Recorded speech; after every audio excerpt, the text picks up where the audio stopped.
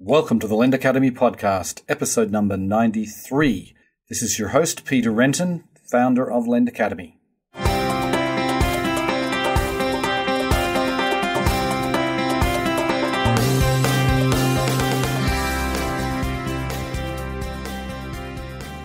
Today on the show, I'm delighted to welcome John Donovan. He is the CEO of Bizfi. But John has been around this industry for a long time. I've known him for many years. He was employee number one at Lending Club all the way back in January of 2007. And so he saw Lending Club pre-launch before they even got going, all the way through till it was quite a successful platform. He stayed there through late 2012. And since then, he's gone and done a number of different things. And he has ended up at Bizfi, which is another company that's been around a while that I've known for some time. They're a small business lender. They run a borrower marketplace as well as operate off their own balance sheet. Really interesting company and interesting opportunity for John. So I wanted to get him on the show to talk primarily about Bizfi and what it does, what makes it different, and what's it's focused on for the future. Hope you enjoy the show. Welcome to the podcast, John. Thank you very much, Peter. Great to be here. Okay, so you've been around this industry for longer than most people. And before we start talking about Bizfi, I wanted to just have you talk about a little bit about your early days in the industry. I know you started off at Lending Club, so can you go and talk about what you've done in your career over the last like 8 or 10 years? Sure. And I mean, even before, I've always really worked in, what I would consider to be financial technology before it was financial technology, but really started my career at MasterCard for a long time, really understanding the payment environment. Worked there for 5 years in Europe, worked for a lot of years in the States on the consumer credit side, on global product development, a variety of areas. And really at a certain point it was, wow, I want to try out this startup stuff. And so I left MasterCard in 2005 to go to a company called Border-Free. At the time it was called E4X. But, that was a company that was helping internet merchants sell in foreign currencies. So did that for 2 years, kind of helped redo the strategy. And that's where I met Renault, or when I met Renault, who had the idea for Lending Club. So started talking to Renault in the middle of 2006 and liked the idea. I had never heard about peer-to-peer lending before that. And, we got together for coffee a few times, conversation, and then he dropped the bomb on me that the company was actually in California. So the whole time I was at Lending Club, I commuted from Connecticut. Right. But, Lending Club was an absolute blast. I had talked to my wife when I left MasterCard to say, hey, let me try a few different startups. And, I went to E4X, which was a well-funded entity that kind of the strategy needed to be redone. Going to Lending Club, it was really an idea at that point. And that was tremendously fun to put in place the financial services, to put in place the relationships with the banks, the credit, the underwriting, all those other things. Left Lending Club to try the whole investing side of the business, which I have to say I've got tremendous respect for the people who work in equity and venture investing. Mm-hmm. It's not for me. Right. Too removed, not operational. So I really didn't enjoy that part of it. And as I was leaving a venture fund, I had been an advisor to Circleback, Michael Solomon. And, we were talking, and he said, wow, if you're leaving that, why don't you come on board and help us with a few things here? So had joined Circleback in February of last year. And, it was at the point that they were going through and raising funding. And, really, unfortunately, weren't able to get funding, weren't able to do other things for Circleback, so we put it into servicing mode. But what I did realize, and the benefit for me personally, was that I really did like getting my hands dirty in the operational aspects of business. And I had known Bizfi for, 10 years. In fact, a funny story is that Steve and Walt, who were running Bizfi, I had talked to them back in 2007 when we were getting Lending Club going to say, hey, do you know anybody in the bank partnership space? And they actually recommended WebBank. So that's how Lending Club came to develop a relationship with WebBank, was actually through Bizfi. Huh. Yeah. I'd never heard that before. So small circle. Yeah. Okay, so obviously, you did Lending Club, Circle Back, both consumer lenders, Bizfi, a small business lender. Why did you decide to go into small business lending here at Bizfi? Really, a new challenge and a different space. I think it's similar in that you're really looking at financial technology. You're really looking at how can you make operations work more efficiently. You're providing a great service in terms of getting funds in the hands of small businesses. So it was a different element of it. While I was at Lending Club, I had, managing underwriting there. We were doing some small business lending, but not in the same way, not with a specific product. So it was an area that I'd always wanted to jump into and someplace that I thought I could provide some value. So that really, caused me to take that jump. And it's been, I've been here now 4 months. Great learning curve, but a lot of value. One of the key areas for me with Bizfi was marketplace. So Bizfi had launched a marketplace a little over a year ago, where as opposed to launching or offering one product to their customers, they actually have partnerships with 45 different entities. And, if a small business is coming in and needs something that, Bizfi can give a small business loan, they can give equipment financing, through the relationships that they have, as well as balance sheeting. So some of the same challenges we've heard in the past of Lending Club with, they don't have skin in the game, without balance sheeting it, they don't truly understand. While I don't believe that type of comment, Bizfi is in kind of a unique place in that it does balance sheet and it does marketplace. So that was another attraction. Right. So then I'm curious about, actually, firstly, I just want to clarify something. So Bizfi used to be merchant cash and capital until fairly recently. I think it was, maybe was it last year or the year before, but it was... Yeah, when they launched Marketplace, so I believe late 2015. Right, okay. So it used to be merchant cash and capital, focused on short-term lending. So today, can you explain the Bizfi offerings? I know like you said, there's a marketplace, you got the balance sheet lending. What are the offerings for the small business owner? Yeah, so, as I was on the investing side of the business, I had looked at a few small business lenders.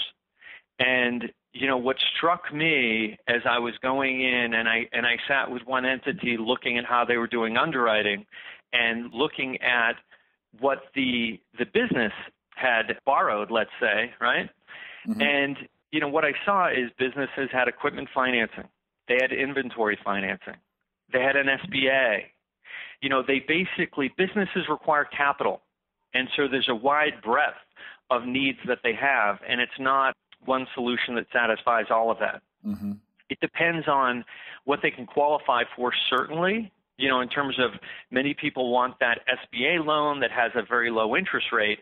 But even those that qualify for an SBA loan also need short-term financing for inventory or for other things. So, what Bizfi has through those partnerships is offering both short-term financing, but also SBA, equipment, invoice financing, franchise, medical financing, line of credit, that whole assortment of things that a business may need in one shop. Okay, so basically what I hear you say is that you offer pretty much all kinds of financing that a business may need. Correct. And we're only balance sheeting the merchant cash advance because that's what the history is of Bizfi with merchant cash and capital. But as we expand Marketplace out, we're able to offer a much more holistic solution and hopefully for our partners give them higher conversion and for the businesses give them faster access to cash. Right.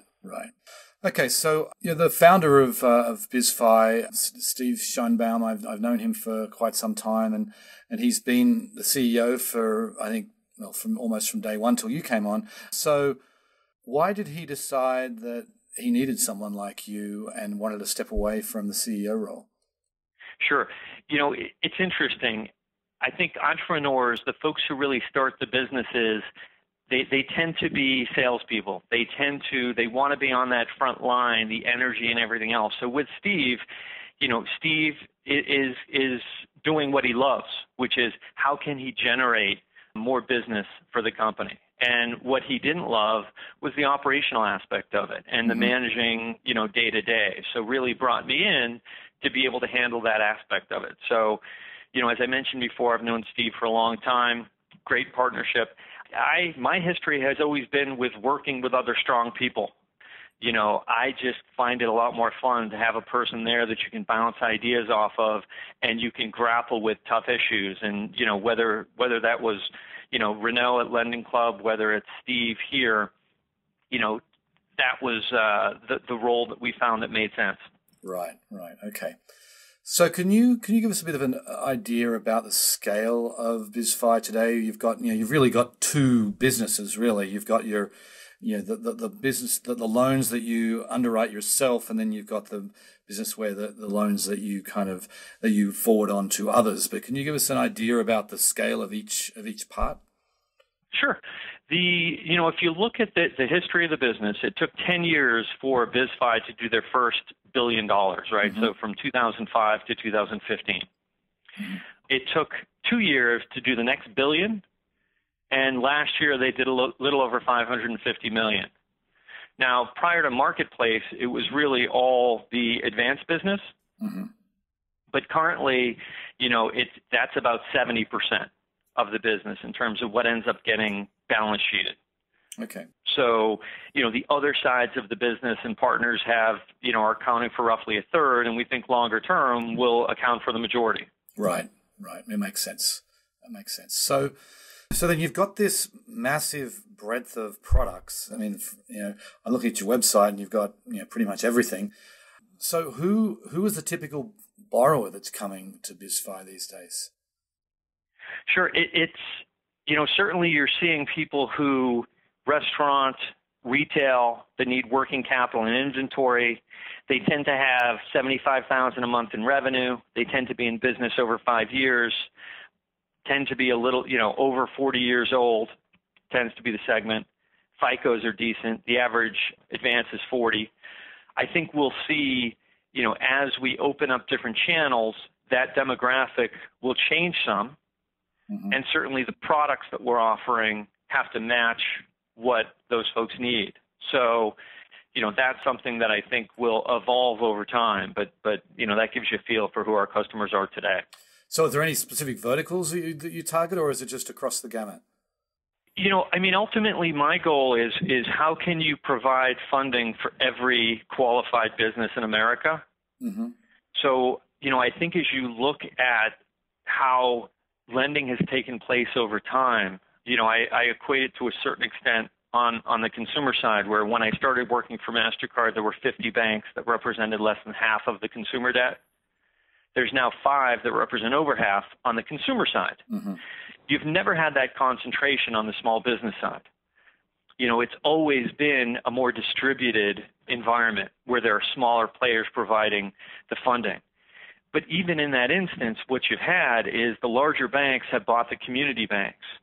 And where I think the numbers are, there used to be 12,000 community banks. There's now 5,000 or something like that.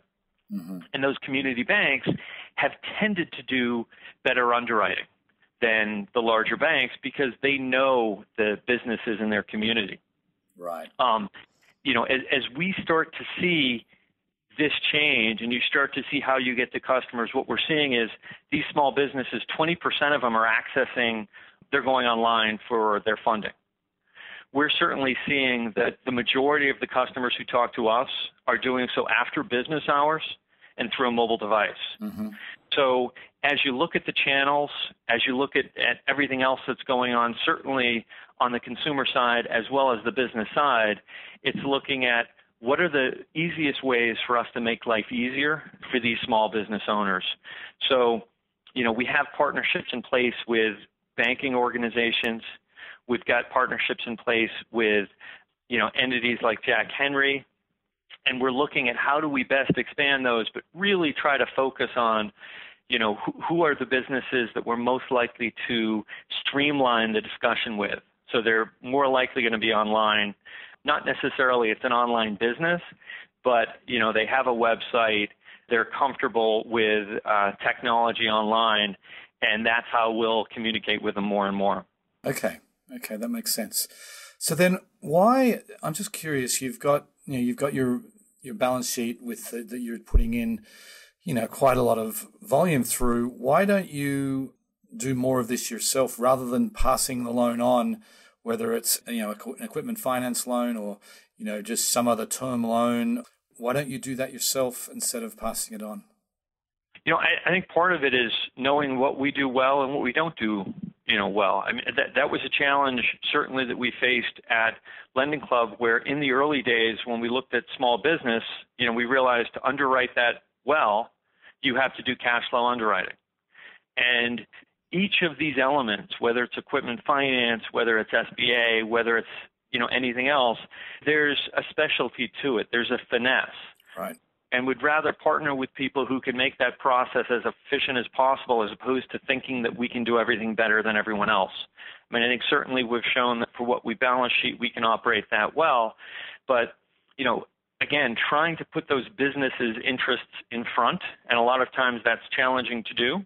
Right. But going and saying, hey, what is it that they specifically need, and what's the best way to satisfy that, and who would be the partners that make sense for us to bring onto the platform? And, at the end of that, it's 5 o'clock, and there's not much more you can do in a day. You know what I mean?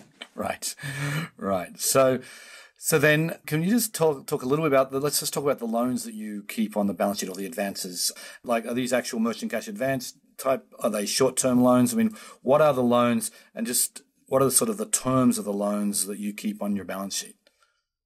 Sure. So their advances, average duration of about 11 months, 15 to 33% advance rate. So they're a typical advance. It's the business that had been operated from the very beginning with Steve.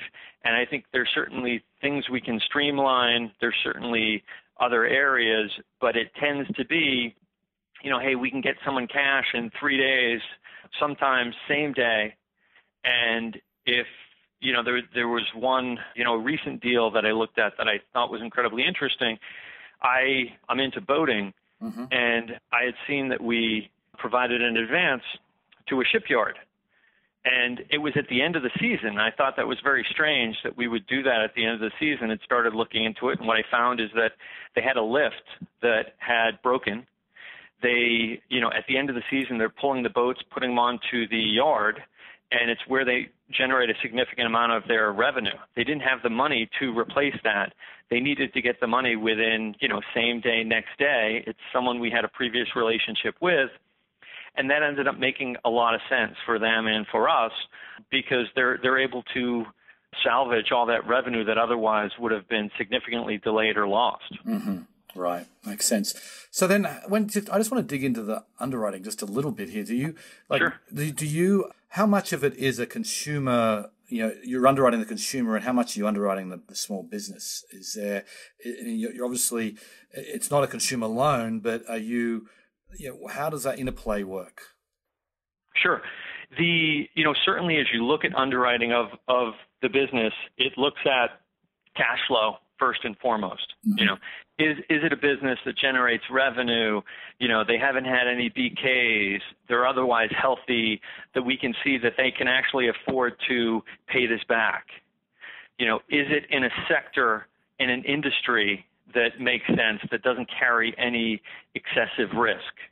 Mm-hmm. Do the principals have decent credit? So have they shown themselves historically to, pay things back, right? And for that, you are pulling credit bureaus and other things like that. And then, last is just overall character, right? We're interviewing every single business. We're looking into the details. Our underwriters have a good feel for how different industries work. So through that discussion, they can understand, hey, is this a business owner who understands his business, who is probably going to use the money for the purposes he or she outlines? That's really the process that we go through with every advance. Okay, so you actually physically speak to every single customer? Correct. Okay. Yeah, and for larger ones, we'll actually, have an entity go take pictures, so that we have a feel for the real retail front. We integrate in social data from a fraud standpoint, making sure that it is a legitimate business, looking at all the state filings, all of that. Yeah, it's a deep process. Interesting. So, you're obviously, I want to talk about how you find these customers now. I mean, you've You've obviously got some online presence there. I see your ads around.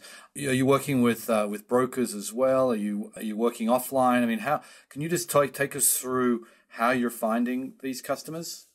Sure. I think in most things in life are in thirds for some reason. I've never figured out why. But a third of it is direct, right? Where we're doing direct mail, we're doing other media to communicate directly with that entity. Mm-hmm. A third is through what I call channel partners. So, I mentioned Western Independent Banks. I mentioned Jack Henry. We did a deal with an entity called Internex. There's a lot of different channel partners that we have, which is about a third, and then a third from sales partners, which tend to be more of the ISOs, other sales offices that we're working directly with. We've developed some proprietary technology that allows submissions to be, sent in electronically, other things that help streamline that process for those sales offices. Mm-hmm. And, some of those ISOs have come under a bit of flack in recent years. I mean, is that mix changing for you? Are you comfortable with that? And how do you, because you want every transaction should be a win-win, and the negative press that some of the ISOs have is that they're just trying to get their commission and move on. I mean, how are you policing that channel? Yeah, absolutely. It's an area that's always being looked at and looked at, even more as I've come on, but it's something that they've certainly looked at in the past. And, looking at what's the quality of the submissions that come in, what is the collections rate on those to make sure that it isn't an ISO that's bringing in, risk that is not something we're comfortable with, or that there's any confusion in terms of the terms or anything else that the business manages. So again, we're not just funding something. Our underwriters are going to speak to every single customer, whether they came from an ISO or something else. So it's going to have to go by our specific underwriting. But as you know, in the space, you've got to be on top of all your channels. You've got to be on top of every way that your customers come to you, because you can just have negative selection that exists in how marketing went out to that person that brings in risk that you otherwise wouldn't see. Right. So certainly something that we have looked at in the past, but we're certainly increasing those efforts to look at that. Right. So I want to switch gears to the other side of the balance sheet just real quick here. You keep these loans on your balance sheet for the most part. What are your funding sources to be able to do that? Sure. So, as is typical in this, we've got a partner that provides us with senior debt, and then we have junior and mezz debt underneath that. So it's the classic structure. I think certainly what we're looking in the future is marketplace for lenders, where you can bring in more of a direct approach that has been done in other categories. Mm-hmm. But right now, I'd say it's the classic debt approach. Right. Of a senior, a junior, a mezz. Okay, so that was interesting, because that was my next question really about putting a marketplace in for lenders, something you obviously have a lot of familiarity with. So that's coming down the track. Yeah, I mean, we're seeing a lot of interest that people have in putting smaller pieces of debt to work. So it's an area that I personally am very interested in, and I think the category is right for. So I think you'll see things like that take place, within the next year. Okay. Interesting. So what else are you working on for this year? I feel like, you're obviously been in the job a relatively short amount of time. You're still on a learning curve, but you've really got a business here that has pivoted away from being a pure play, merchant cash advance. And you said yourself that eventually the majority is going to be run in this kind of borrower marketplace. But where are you going to take this business going forward? Yeah, I certainly looking at the partnership strategy. I think that's a big area for growth. And with that is making sure that the marketplace is dynamic enough that it's satisfying the needs of those customers. Certainly, we're always interested in lowering our cost of capital. We're always interested in making sure that the business is properly equitized. So those will be efforts that you'll see this year.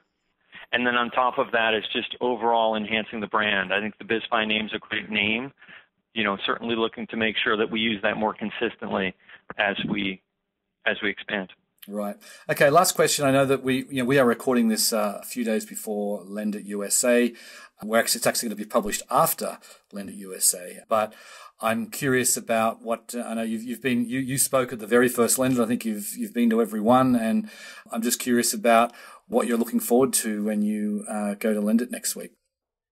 It's now that I'm back with a corporate gig, so to speak. I'm looking at the opportunities that Lend It always provides, just in terms of meeting people that I haven't seen for a while. I know lots of people who are coming in that I've already set up some, coffees with and lunches with, but really just seeing the vibrancy of the rest of the fintech community. And I think Lend It certainly has shown itself to get the right people in. So I'm looking forward to reconnecting with people I haven't talked to in a while, and then just seeing really what else is out there. What's going on. I think the whole thing with the new administration and what's going to happen with Dodd-Frank and CFPB and, that whole area will be very interesting as people are approaching it. What's going to happen with cost of funds going forward? How expansive do we think the securitization market is going to be? So really just looking forward to the whole discussion. Right. Okay, great. Well, I look forward to seeing you next week. John, I really appreciate your time today. Excellent. Thank you very much, Peter. Okay, see ya. Yep, bye-bye. One of the big differences between consumer lending and small business lending is complexity. Consumer loans, let's face it, they're relatively simple. You can get a term loan from one of the online lenders or even from some banks. You can take out a loan through your credit card and maybe get a home equity loan. But those options are all very similar, and you're not really faced with a complex choice which is really going to impact you in vastly different ways.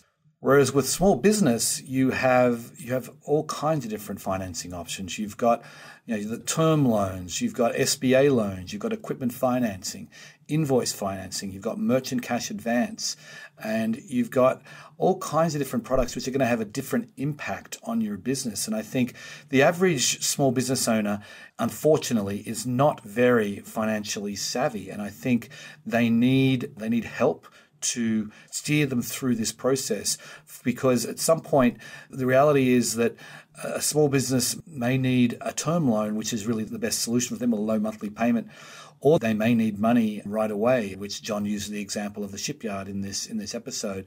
And that's something that if they tried to go and get an SBA loan for that, they might have gone out of business. So this is why I think companies like Bizfi are providing a real service, because small business owners need to know the different choices. They need someone really there to point them in the right direction. And I think that's what companies like Bizfi are doing. There are many others in the space as well. And I think it's something that is going to become more important as time goes on. And I think small business owners are really well positioned now, much more than ever before, to receive the right advice. Anyway, on that note, I will sign off. I very much appreciate you listening, and I'll catch you next time. Bye.